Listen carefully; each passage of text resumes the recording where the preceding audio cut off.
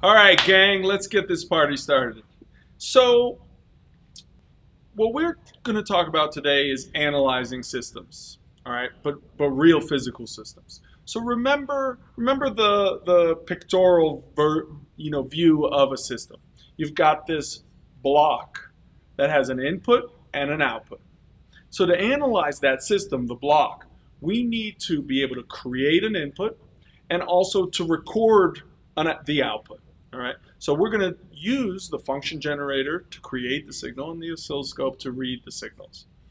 That said, I'm going to separate them into two videos. So this video is about the function generator.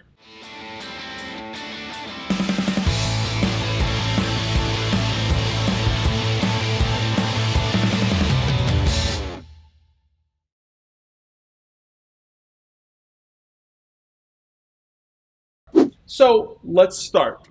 Here's the function generator. All right. So the first thing I want to talk about is initialization. So even before you start to create anything and output any signal, you want to initialize. So how do we do that? Well, first of all, you turn it on. So the one thing, unlike the oscilloscope, the function generator does not have a button that says default setup or reset to factory settings. You don't know what's going on. So you need to be able to know what the settings are. It turns out these ones specifically, some of them are set to reset every time you turn it on and off, and some of them don't reset. So you really just need to know how to initialize so that you don't make the mistake of thinking it was or it wasn't. All right, so let's go through that process. So first of all, you're going to hit channel button. So this channel button is just above this BNC with a yellow ring around it. That is actually the BNC where the signal comes out. So remember that for later. So when I hit channel, you'll see that I've got here in the horizontal bar here, you have a bunch of buttons. And one of them is output, off and on. It's currently set to off. Now the great thing about that is, after you make all these setting changes and set it to whatever waveform you want, there might be situations where you want to stop the signal and do something with the system. Well, you could do that by turning it off, but then you'd have to turn it back on and reset everything. So it's easier if you can just turn off the signal, and that's how you do that. Now, if I push it, you'll notice that now if you go back to the channel button, it's lit up. All right, so that's a nice way to double check. For example, if you're plugging in your function generator and you're like, what's going on? Nothing's happening. It's possible that you haven't set output on. So check that. Okay, I'm going to turn that back off for now. Now, the other really important function is the output load. Let's look at that. So output load, I've got two options. I've got 50 ohm option, which is usually the reset, the factory reset. So that's not the one we want. We want high Z, where Z stands for high impedance. Okay, so let me talk a little bit about the 50 ohm and the high Z on the whiteboard. Come on, follow me. So here's a pictorial or a schematic view of the function generator connected to the oscilloscope. So the function generator always looks like this. All right, this is an equivalent circuit. It's got a 50 ohm equivalent impedance. When you change that setting, that doesn't mean you've changed this value. This value doesn't change. What you're telling the function generator really is what your oscilloscope is set to. So when you say high Z, you're saying the oscilloscope is set to 1 mega ohm. If you're saying 50 ohms, you're saying the oscilloscope is set at 50 ohms. All right, let's talk about how that changes things. Well, hopefully you can see here that this is a voltage divider. And if you're set to 1 mega ohm, then basically you have a 1-to-1. Your voltage out is basically equal to voltage in, because it's 1 mega ohm over 50 ohms plus 1 mega ohm, which is about approximately 1. But so therefore 1 volt equals 1 volt to the oscilloscope. The problem is if you set it to 50 ohms, so you're using a 50 ohm oscilloscope, then you've got a 1/2 voltage divider. So when you set 1 volt here, it's reading a 1/2 volt. So what the function generator will do is actually double the voltage to compensate for that 1/2 voltage divider. So if you ever see a 2x problem in terms of, oh, this amplitude is 2 times what it should be, it's most likely because you forgot to set 50 your function generator to high Z, and it's still set to 50 ohms and doubling the voltage. So that's it for initialization and setup. Now we've got to create the waveform and then output it to via the yellow BNC to the system under test. All right. Now let me talk just a second about that. How do you get, before I even make the signal, how do you get the signal to your system? Well, we're going to use a BNC. So you'll take a BNC and you'll somehow connect it to your system. In many cases, maybe your system is on a breadboard. So you might use something like this. You'll connect it to the BNC and then plug it in if you've got the right posts into your breadboard. Now, make note that this little nub right here, it stands for ground. So I want to connect that into the black post. And then the other side is your function. Then I'll connect wires to my breadboard and move on from there.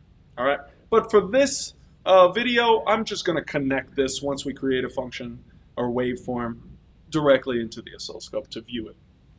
Okay. So let's talk about creating a waveform. The first thing we want to do is we're going to look at these vertical column of buttons.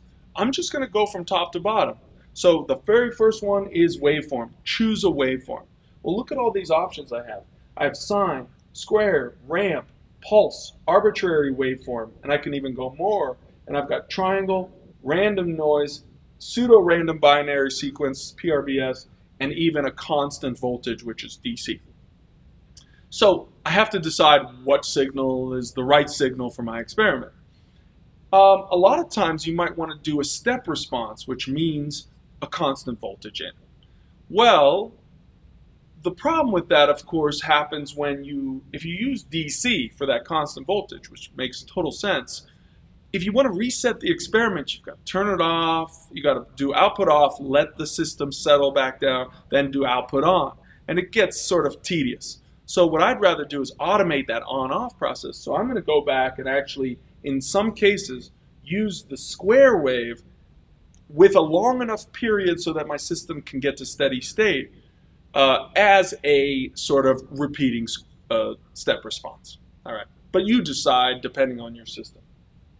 Okay, so now that I've chosen square wave, it jumps right to the second option, which is parameters. So for example, you can go between them, but if you want to change the parameters of that square wave or that sine wave, whatever it is, you got to go to parameters here on the vertical column of buttons.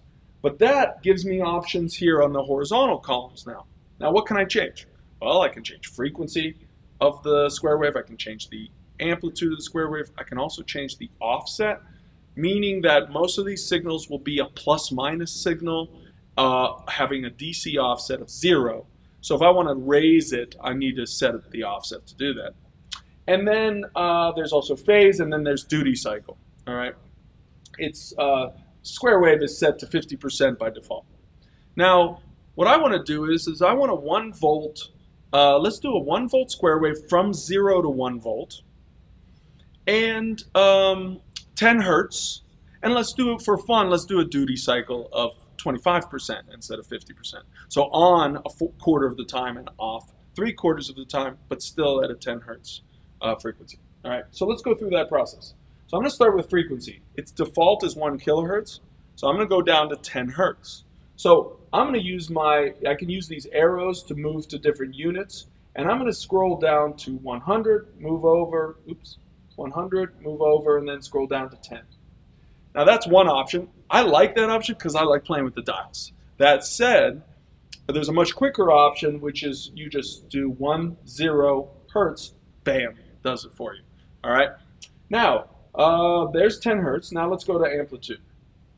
Now before I get to amplitude, I do want to check that I chose high Z. Okay, good. Now I'm back to parameters.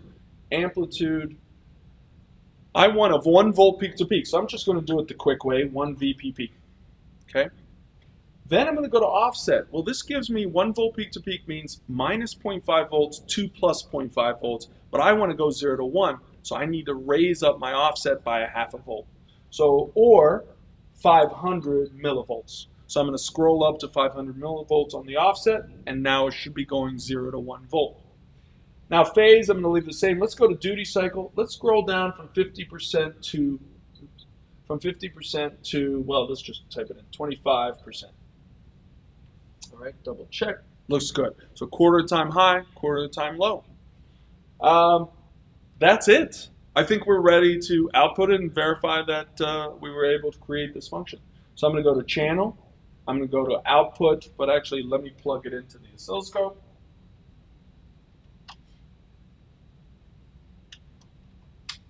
Okay, and now it's on, and I'm going to hit channel output on, and there it is.